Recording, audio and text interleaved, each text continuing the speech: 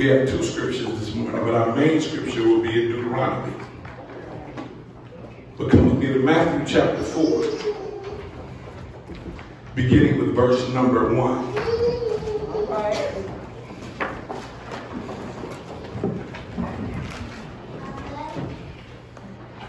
Matthew chapter number 4,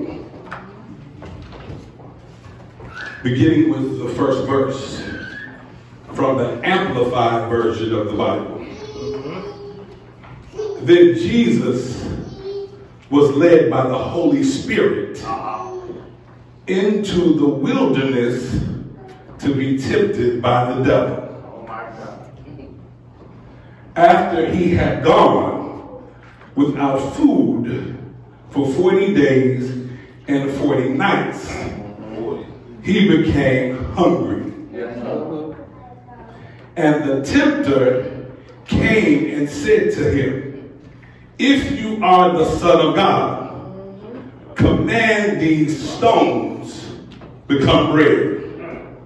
But Jesus replied, and I want you to pay close attention to Jesus' reply. He said, "It is written, Amen. Already written, and forever remains written, that man shall not live by bread alone, but by every word that comes from the mouth of God." Now come with me to our main scripture for today, Deuteronomy chapter 8, verse 1. And I'll be reading from the Message. When you have it, please say amen. Deuteronomy chapter 8, verse 1 reads as follows: "Keep and live out the entire commandment that I'm commanding you today, so that you'll live and prosper and enter and own the land that God promised your ancestors." Remember, every road that God led you on for those 40 years in the wilderness, pushing you to your limits, testing you so that he would know what you were made of, whether you would keep his commandments or not. He put you through hard times. He made you hungry. Then he fed you with manna, something neither you nor your parents knew anything about. He did this so you would learn that men and women do not live by bread alone. We live by every word that comes from the mouth of God. The word of the Lord is blessed.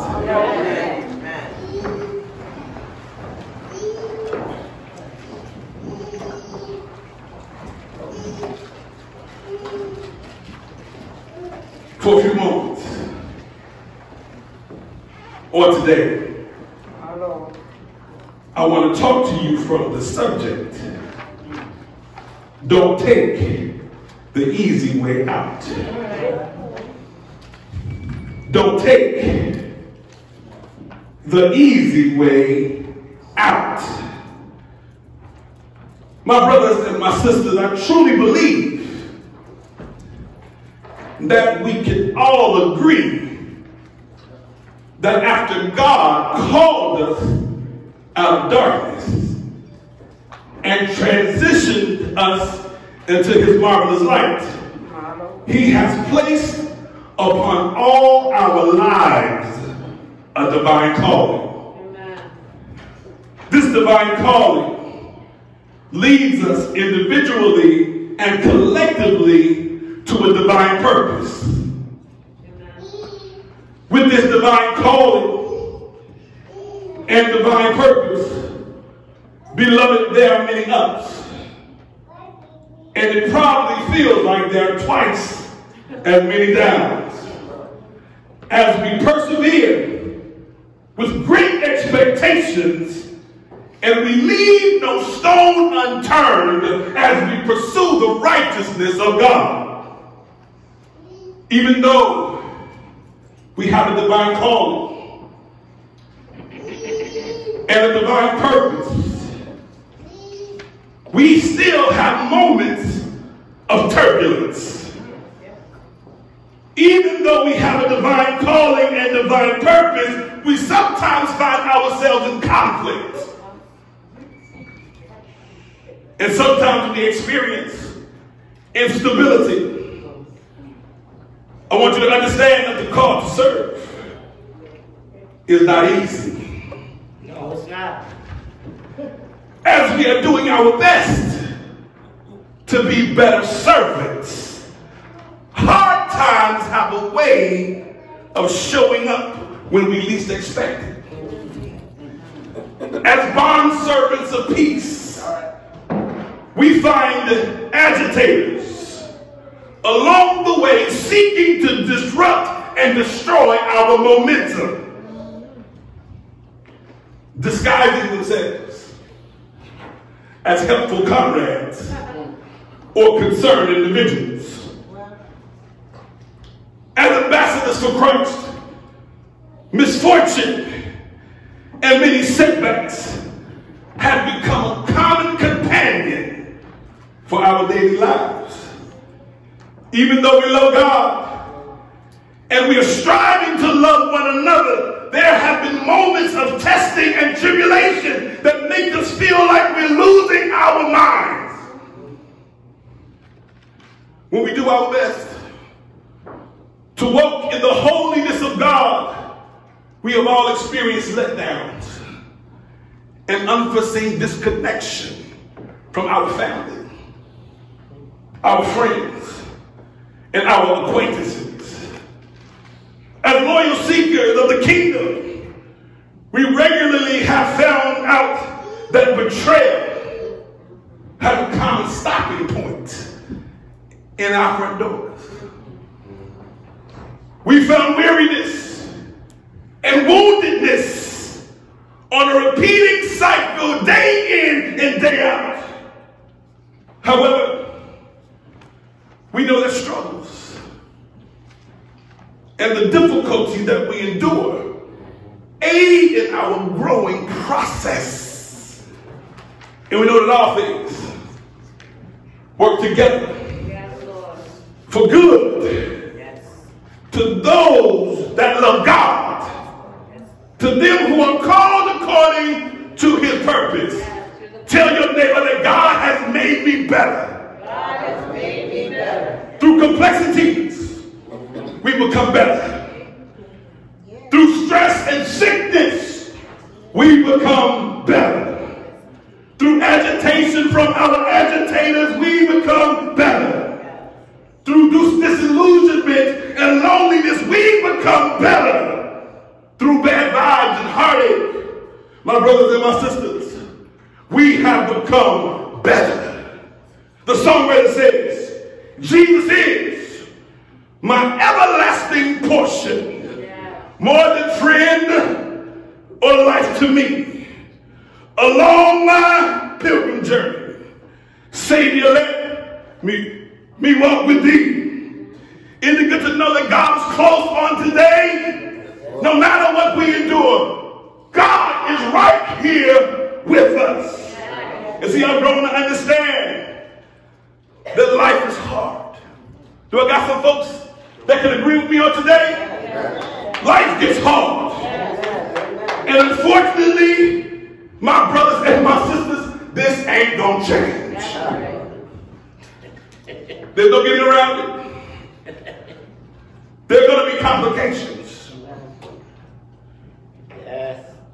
There are gonna be frustrations. No matter how righteous we are, or how righteous we try to be. And sometimes, Deacon Woods, when you go through, even as a believer, you feel like all hope is gone. Come on, hallelujah. My brothers and my sisters, we've all been mentally drained. We all get physically weary. even when we're trying to be spiritually right. But I'm going to challenge you on today. Don't take shortcuts on your walk with God. Amen. Don't look for detours that bypass points of maturity and growth. Amen. Don't look for the exit door when your way gets complex and when life gets difficult. Don't run away when you need to run on just a little while longer. Simply follow God's directions, even when there are challenges, struggles, and disappointment. And my brothers and my sisters, don't take the easy way out. Our main scripture for today comes from the book of Deuteronomy. Deuteronomy in the Greek means second law. Deuteronomy, for our understanding, emphasizes that its laws are not new laws, but rather a preaching of the original law to Israel at Sinai. Amen. Are y'all with me? Yes. It has been authenticated that Moses wrote this book, and the majority of Deuteronomy, as we know, are his sermons addressing Israel, who are the people of God. He's addressing them on the plains of Moab at the end of the 40-year wilderness period. All right. And this immediately precedes the conquest of Joshua. Amen. We understand in the book of Matthew that after Jesus' baptism, he was led by the Holy Spirit into the wild or the wilderness to be tempted by Satan. Yeah. My brothers and my sisters, Jesus, our Lord, has fasted for 40 days and 40 nights. And you know when you're fasting, you're depriving yourself of sustenance. Because Jesus was depriving himself of sustenance, he was hungry. Are y'all with me? Yeah. All right. He was hungry, and in the midst of his hunger, Jesus is still being our example and teaching us how to endure at the same time. Amen. Amen. Jesus, I want y'all to walk with me now. Walk close with me. Jesus is weary. And the devil wants to take advantage of this opportunity. Have you ever been weary? Oh, yeah. And that's when the devil sneaks up on you and taps you on your shoulder. But he wanted to seize this opportunity. So he comes to Jesus, Reverend Slater, and he says, if you are God, you really don't have to endure the struggle of the process. All right. You can take the easy way out. Yeah, come on. Y'all with me? Oh, yes. All you have to do is simply tell these stones to become loaves of bread and remain over y'all. Come on. See, he was telling Jesus, why should you starve in the wilderness if you are really God? Amen. Let me break it down a little bit more. He said, how in the world could the Father allow his Son to go hungry in the wilderness when he provided manna for the rebellious children of Israel in the wilderness at Sinai? All right. All right. So he provided for them so he should provide for you. Amen. In the beginning of verse number 4, I'm intrigued by what Jesus says. What does he say? He says, it is written and remains written. Jesus basically said, since I'm God, Satan, you know, and I know, I've seen this before. Amen. All right. Rematch. All right. Amen. Amen. It's a rematch. It's a rematch. See, I've seen this before. And my response is the same today as it was back then. Are y'all with me? Amen. He quotes his inspired, inerrant, and infallible word to the devil when he says, man should not live by bread alone, but on every word proceeding out through the mouth of God. See, I found this intriguing, that Jesus would quote Deuteronomy. Why? In his reply, Jesus quotes Moses. And when he quotes Moses, he validates the Holy Spirit's revelation to Moses. Y'all with me? Yes.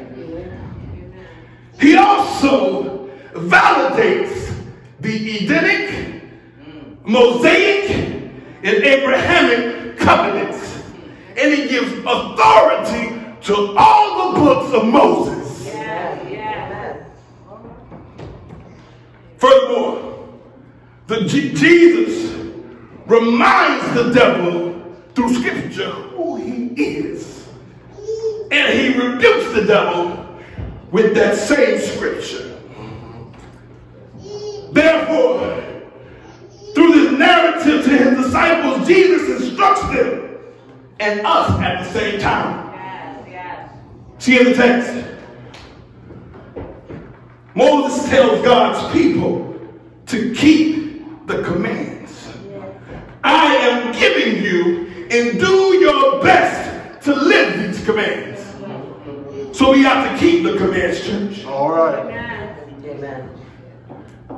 And we have to live the commands. But he says if you keep these commands and live out these commands, you will enter and possess the land that God has given you. Amen. Hope. Promise. If we keep the commands Amen. and live out the commands, My Lord. HMBC is going to enter into all that God has promised. Amen. Hallelujah. Hallelujah. Understand, our obedience to God leads to success. See, he wants Israel to understand the role that God had led them on for 40 years in the wilderness was intentionally not easy. That's right. All right. And God knew that these uneasy experiences would push them to the limits. Yes. Not only did he push them to the limits, he tested them so that he knew what they were made of. All right. To see if they were ready for what was coming next. Are you ready for what's coming next? Amen. Understand, the testing showed God if they would obey him or not. So God put them through some challenging circumstances which included them having to endure hard times and even going hungry. Amen. However, God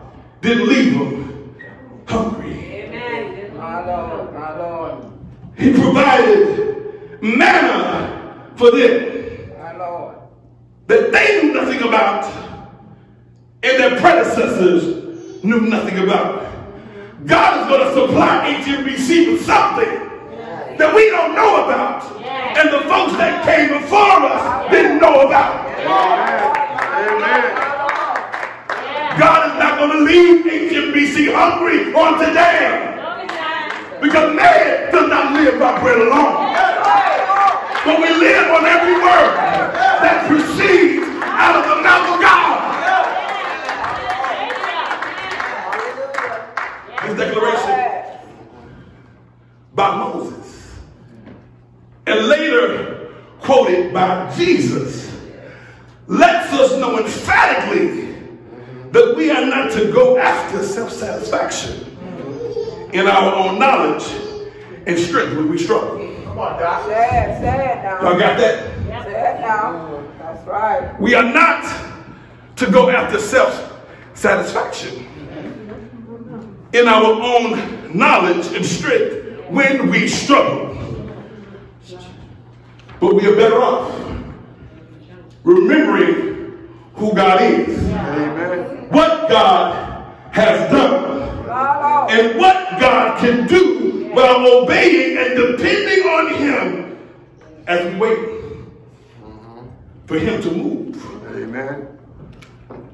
on our behalf. So with all that said, what should we do when we are tempted to take the easy way out in moments of weariness? Number one, remember who we are, who called us, My Lord. what we are commanded to be doing, and where we're supposed to be going, even in the midst of hard times. My Lord. Number two, remember, in this process, God is going to take us through some challenging circumstances that push us to the very limits so we can grow, so we can see what we are made of as we press forward towards the righteousness of God. And last but not least, remember, and I want you to remember that no matter how life treats you, God can and God will take care of you.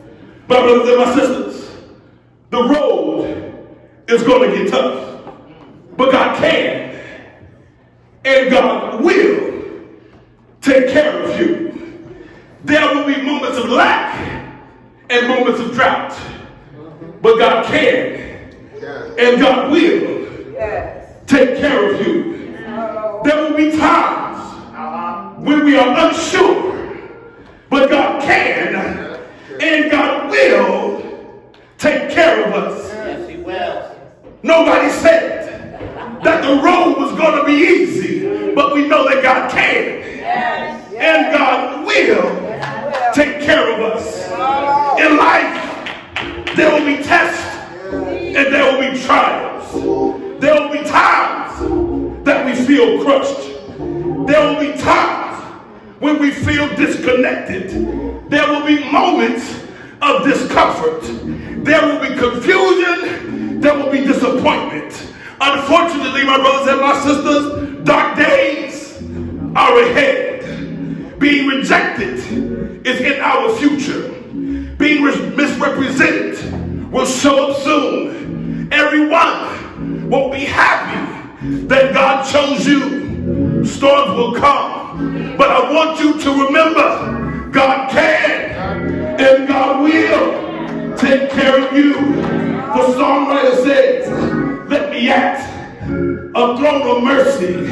I find a sweet relief, kneeling there in deep contrition. Lord, help my unbelief. I'm crying, Savior, Savior, hear my humble cry, while others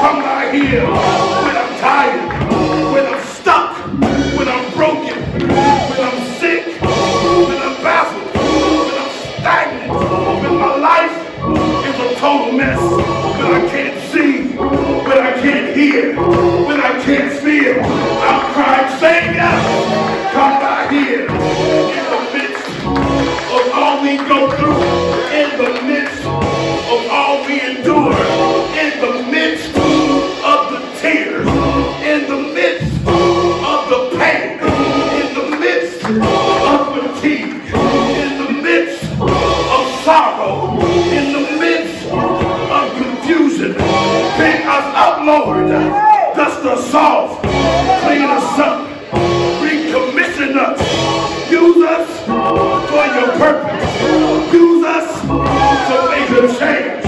Declare, Lord, make me over and make me a blessing that I need. Restoration, Lord, make me over and make me a blessing when I feel I've been stumped. Make me over, make me a blessing when I'm in bondage, when I'm tested, when I'm wounded, puzzled, perplexed, confounded, broken, hurting, disoriented, when my mind starts playing tricks on me, when I don't know what tomorrow may bring. Lord, don't pass me by. Stop by here. Make me over. Make me blessed. Sometimes I get unhappy. There are times when I wonder why. There are moments I feel down. Sometimes I get anxious. Sometimes I want to see my mama. Sometimes I don't understand. But no matter what, we go through, don't forget the Lord. There will be challenges. Keep running. Don't forget the Lord. There will be adversity. Keep pressing. Don't forget the Lord. We will get weary, but keep striving. Don't forget the Lord. When they don't hear you, keep preaching. Don't forget the Lord. John said, for God so loved the world, he gave his only begotten Son, that whoever believes in him should not perish. Should not perish. You shouldn't be shouting. Should not perish, but have everlasting life. If we want eternal life, don't take the easy way out. If we desire to be kingdom builders, don't take the easy way out. If we want to influence folk the right way, don't take the easy way out. Life will always be simple. Don't take the easy way out. There will be obstacles. We will be talked about. We will be lied on. We will be abused. Keep your focus. Keep going. Don't stop. Break away from the tackle. Go through the pit. Don't let the enemy roll. Dust yourself off. Regain your composure. Call on the name of Jesus. Don't take the easy way out.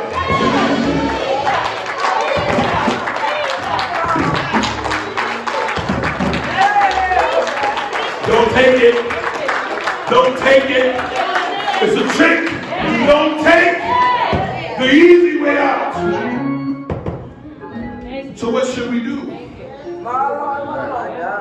When we are tempted to take the easy way out. I'm going to sum up all the points. And I'm going to leave you alone. He preaching that. Remember whose we are. Remember who called us. And remember what we are commanded to do.